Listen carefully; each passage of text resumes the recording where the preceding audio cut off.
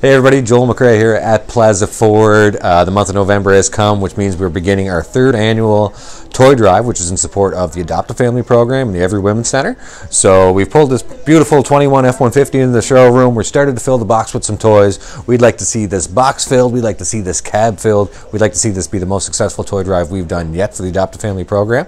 So we are accepting donations. We are open Monday to Friday from 8 a.m. to 6 p.m. and Saturdays from 9 a.m. to 1 p.m.